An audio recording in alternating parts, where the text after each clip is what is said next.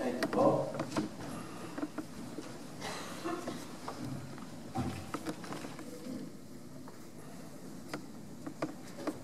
If you would, please bow with me in a word of prayer.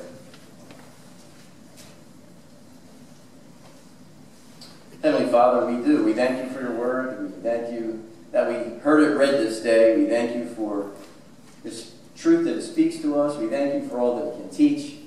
And Lord, we ask that now. Open our hearts, open our minds, have us learn all that you would have us learn, have us receive what you would have us receive.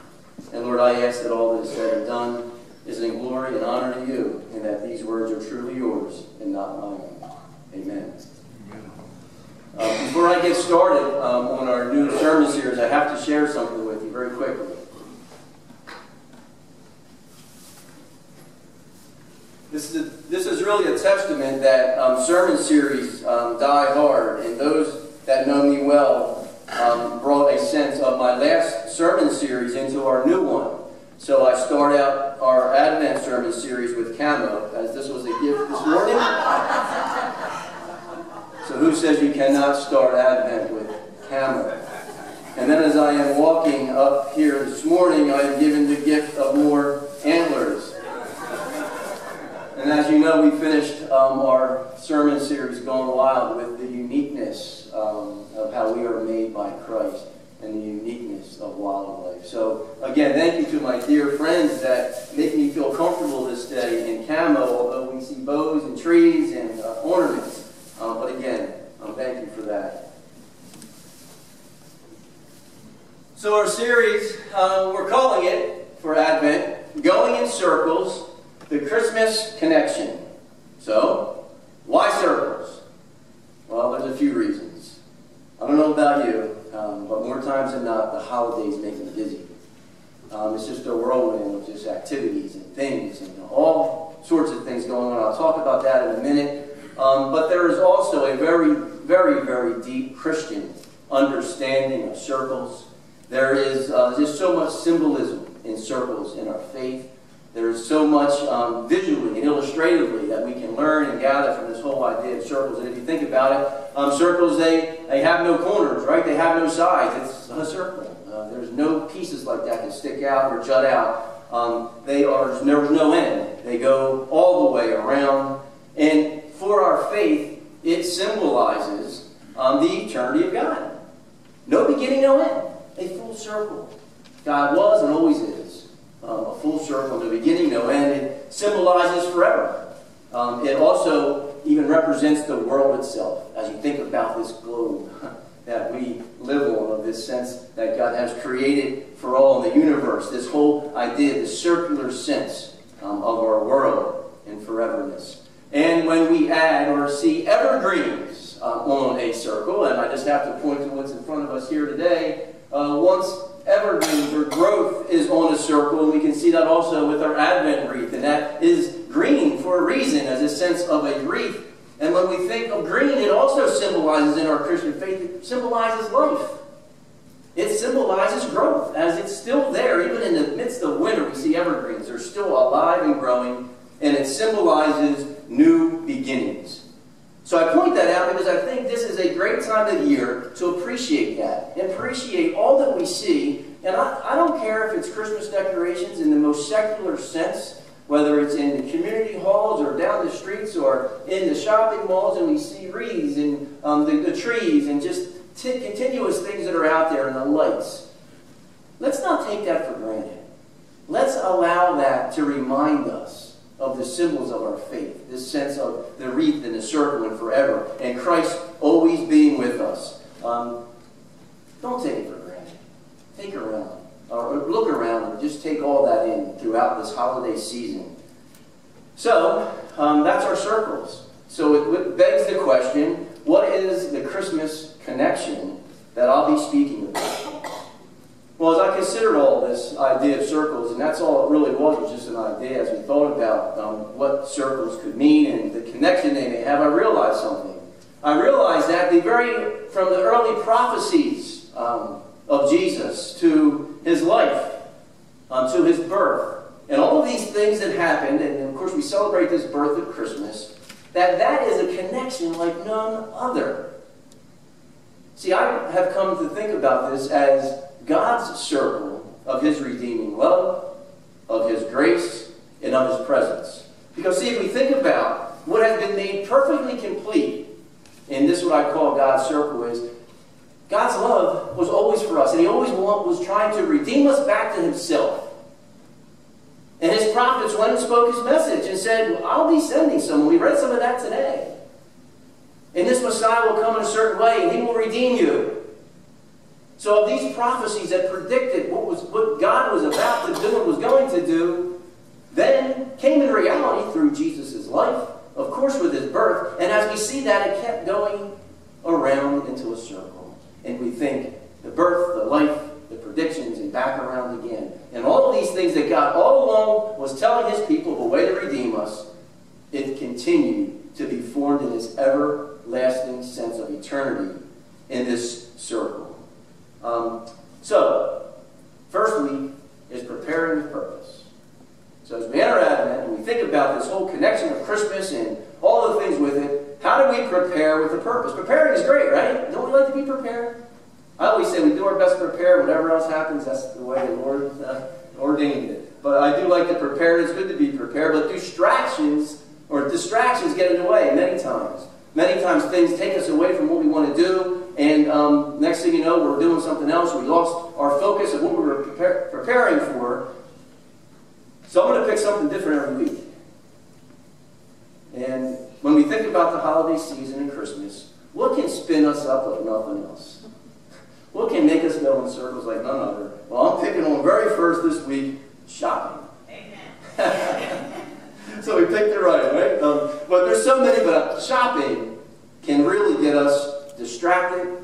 It can get us away from sometimes really preparing our hearts as we think about for Christmas. And it doesn't matter now. I know they talk about so much online shopping, or whether you go to the malls and shop, what to get. Is it wrapped? Will I like it? Do I have the time? What will it cost? Or maybe even like me sometimes, I tend to start to really dislike it. And as I see the different things going around, but sometimes Christmas gifts have certain meanings, but yet we see this commercialism of it, and then maybe sometimes we just don't like any of it. So can and will this take away from us preparing with a purpose for the true meaning of Christmas, or this sense of Advent? Of course, the baby in the manger. But Advent also recognizes for us this second coming again, when Christ said he would come again. Or do we really allow sometimes things like this? And I got a 15-second clip I want to show you from the NBC News, and see if this preparation would help us in our true sense of Advent, if you could.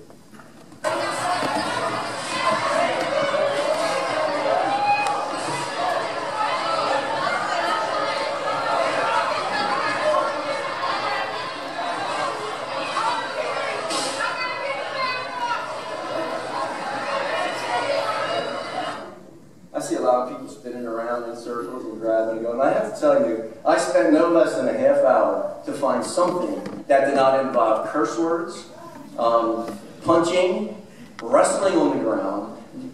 Go home and look at that online, and you'll see what I'm talking about.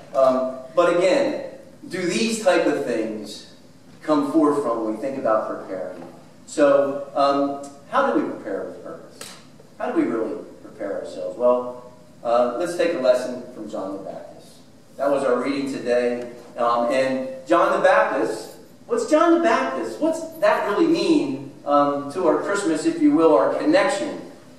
Our first reading we had in Isaiah 40 said that there's this voice, this one will be coming, crying out in the wilderness, make your path straight. And he says, the glory of the Lord will be revealed in him. Isaiah 40. Then we see in Malachi 3:1, see, I am sending my messenger to prepare the way before me. And the Lord who we seek, he will suddenly come. And then it goes on in Malachi to say, the messenger of the covenant in whom you delight indeed is coming, says the Lord of hosts.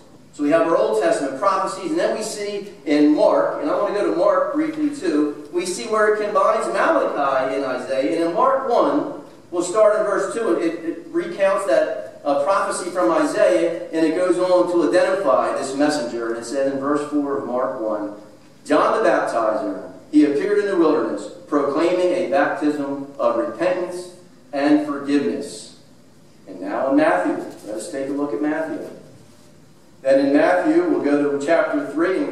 right at the beginning of chapter 3, in those days, John the Baptist appeared in the wilderness of Judea, proclaiming, repent, for the kingdom of heaven is near. And then we go on to see again this prophecy of Isaiah. I hope you're beginning to see that connection of what we're talking about from Old Testament scriptures of this, the foreshadowing of Christ and John the Baptist, this one coming to prepare the people for this coming. And then we see it being realized again in our New Testament scriptures. In this messenger's message was what? To prepare the way. Prepare the way that the Lord was coming. This thing that was prophesied so long ago is now coming and is here. And none other than John the Baptist is chosen as the messenger. And why do I say that? John the Baptist was considered a misfit. He was a throwback prophet of old. He was dressed in a leather belt and camel's hair. And we have our circle before me today in honor of John the Baptist. If you've not realized that yet, wrapped in leather, the burlap and the clothing and the things that we knew he wore that most people shunned away from. And I love in there we read he ate locusts and wild honey. See, wild honey is an important thing to consider, especially for those that know me. I'm a beekeeper of sorts, and I wear suits when I touch those bees. When they talk about wild honey in the Old Testament times, trust me, my friends, they did not have on a protective gear. They kind of dug right into the hive and grabbed their honey. That is John the Baptist, now proclaiming this message and preparing the way of the Lord. And see, that's why this is an Advent text. To prepare. Advent means the coming, or the arrival, a Latin word. But to prepare and the coming. Yes, we prepare for the birth of Christ, but do not let it be lost on me during this season. We are not only just celebrating the birth of the Savior, which is so important to do, we are also preparing and thinking about when Christ said, I will come again. That is what they call many times as a second advent, or a second coming, as Christ said he would come again. So don't ever let this holiday season, as we celebrate the birth, just be lost in that sense of, yes, we celebrate the birth of Jesus, which we do. It's so important, so great for us to do and remember. But also remember that Christ said he will come again. And that second advent is something that we also prepare for. So John the Baptist proclaimed, we read a little bit in Matthew, repent and forgiveness. Forgiveness of sins. And he said, what I love, to bear fruit of repentance. What's it mean to bear fruit of repentance? Fruit of repentance. Well, let's not worry. Let's not worry about me making it up either. Let's go to Luke. And we can trust in God's word of this sense of bearing fruit of repentance. Because in Luke 3, we read about John the Baptist as he's talking about bearing fruit worthy of repentance. As he's still in Luke preparing the way. Again, another piece of this connection. And I'm going to share a lot of scripture throughout this series. Because it's important to connect all these dots that we're talking about. If there's going to be a connection, we need to see it. And we've already read it in the Old Testament, and this today at least, of what's going on with this one to prepare the way, which was John the Baptist. And now John the Baptist appears, he's talking about preparing the way, and the one that will come, he says, I'm not worthy to untie his sandals. And when he talked about bearing the fruit, the crowds asked him, I'm in Luke 3 and 10, it says, and the crowds asked him, what should we do?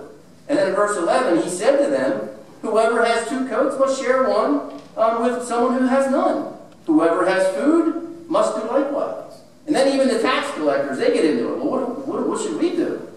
And he says to them, do not collect more tax than what you should, and do not take more for yourself. And then the soldiers come into it. In verse 14, the soldiers say to him, well, what should we do? And he said to them, do not extort money from anyone by threats, false accusations.